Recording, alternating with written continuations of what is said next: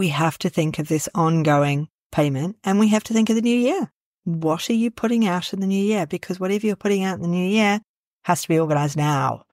So what are you organizing now for the new year so that you've got some money coming in, so you've got some income, so that you can put money aside for a holiday or for your retirement or whatever, add money to the mortgage, whatever it might be. So I want you to really think about that. I want you to sit down and think, the new year's coming. How am I planning and what am I doing for the new year?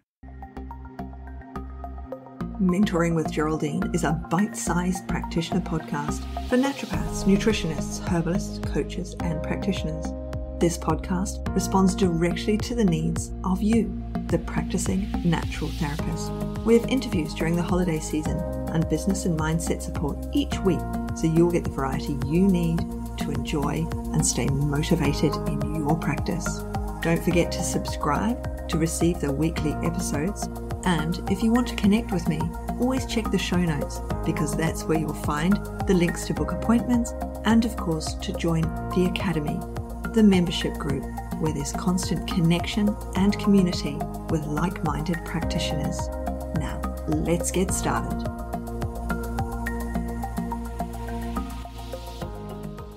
Hello, everyone. Welcome to Mentoring with Geraldine and the Bite Size Podcast. How the devil are you?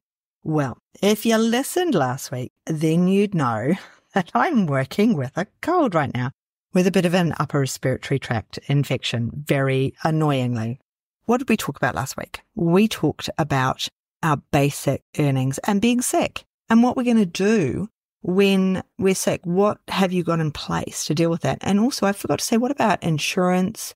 Insurance for your partner if you have one, insurance that's going to cover you when you're off sick. It might not be viable financially, but it might be worth looking at. I honestly believe there is nothing wrong with having more than one job, with being a naturopath or a nutritionist or a herbalist or whatever your modality is, and doing something as well.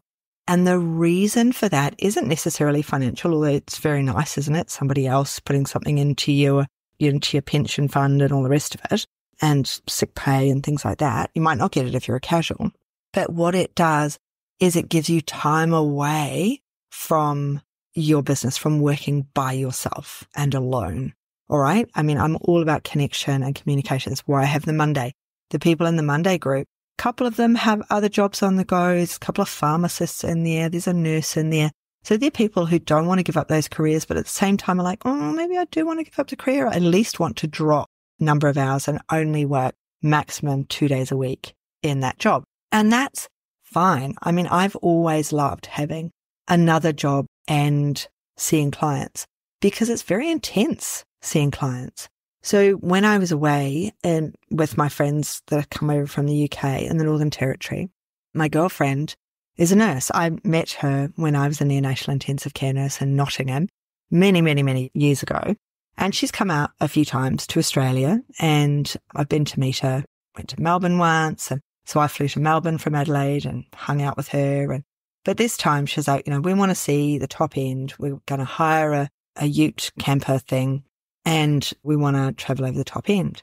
It's September, October. It's so hot. I was like, this is like the worst time. There's school holidays and it's going to be boiling. She's like, no, it's the only time I can get, I've got to apply for a month's leave and things like that. So when we were sitting around one evening being eaten mercilessly by bugs, I said, what are you doing now? Because she's not in neonates anymore like me.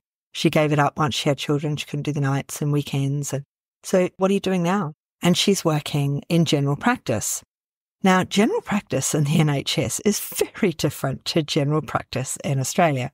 And I was like, so what shifts do you work? And she said, well, I work 2 shifts a week of 11 hours and 2 half days. And my husband and I, because, we're both medical, went, you're kidding. That's massive.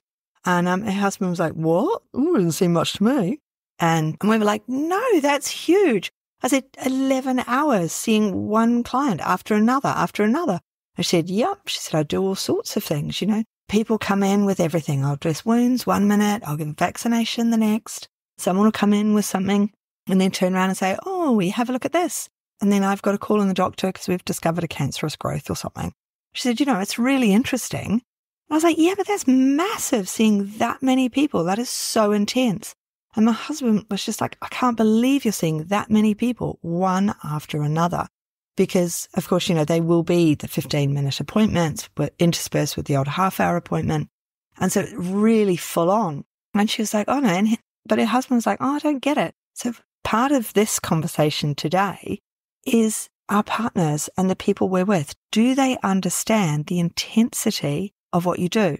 Which is why a side hustle of something else is always a great idea, so that you haven't got that intensity of seeing one client after another with the expectations of those clients and possibility of burnout. I mean, admittedly, she's working for somebody else. She's working in a practice. She's in the NHS. So once she finishes, she goes home and she's done for the day. She doesn't carry the client's, well, she will carry client's baggage with her because she can't help it. But she hasn't got paperwork to do, bookwork to do. She hasn't then got to do any advertising. Being in the NHS, she's totally oversubscribed already. So it's not like she's putting up Instagram posts or anything else or producing a podcast. These things aren't happening for her. But that's still really intense, seeing that number of people that intensively, 2 11-hour shifts with a half-hour break for lunch and a 15-minute break if she's lucky. I mean, it's just ludicrous, isn't it? So I think let's look at ourselves. What pressure are we putting ourselves under to see the number of people we see? Now, I saw a thread in one of the Facebook groups and it was like, oh, I'm thinking of putting up my hourly rate, but I don't really know how and what should I do? And everybody, and should I make it prepaid? And everyone was like, yeah, make it prepaid. Who doesn't make it prepaid these days? It just stops people not turning up. People will always turn up because they've paid for it. And there's no cancellations. They will always just defer. But the money, we have to think about, how am I living? What am I doing? What do I have in the background? Last week, I'm saying, hey, there's the Done For You program and developing it. So it's in your voice, right? That's really, really important, that what you create is in your voice, not in someone else's voice. It's all very well buying a program, but if it's somebody else's voice, you won't align with it and you won't be able to sell it. It has to be in your voice. And that's what Done For You, my Done For You program is all about. It's creating it in your voice. And the bonus is learning to speak to people and coach them. So there's my coaching course comes as a bonus with that at the moment. But when we think about how we handle all of these people that we see, what we take home with us, and the difficulty level in what we do, it's okay to put your prices up. There's a new year coming up. It's okay to say, this is my worth. And it's okay to look around you and say, well, all these other people are charging this. Why can't I charge that? And there's no point going, oh, but I'm newly qualified and they've been at it for 20 years. Well, yeah, but they've got 20 years worth of clients. They're happy with what they're charging. If it's, hey, they're only newly qualified, not what they're charging, and I've been in it for 20 years, maybe it's time you put your rates up. So when we think about our future, our 2025, which is, November, 2025 is around the corner. December is going to be full of people, of running around, of sorting yourself out, of getting Christmas ready if that's what you do, or whatever whatever you do. I don't have one. We go down to the beach and have a feed on our day off, and it's great. Didn't last year. The weather was terrible. So fingers crossed for weather this year. How are you prepping for the new year? How are you getting ready for that new year? Because we're at the end of November.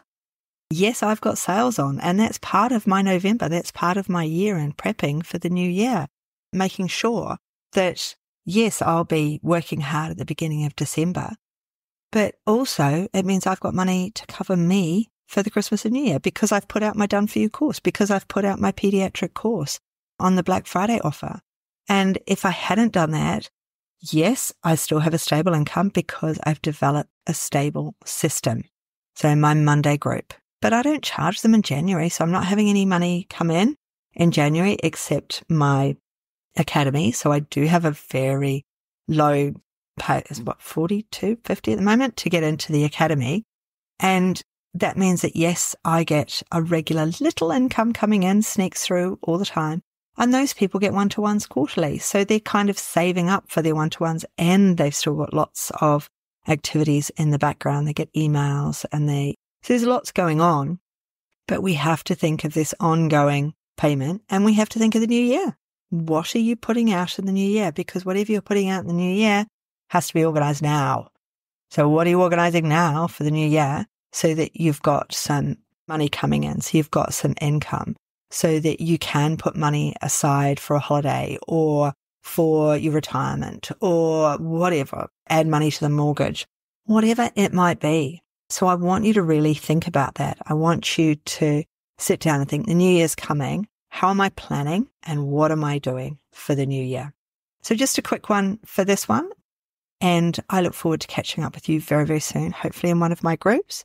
Email me, catch up with me. I'd love to hear from you. See ya.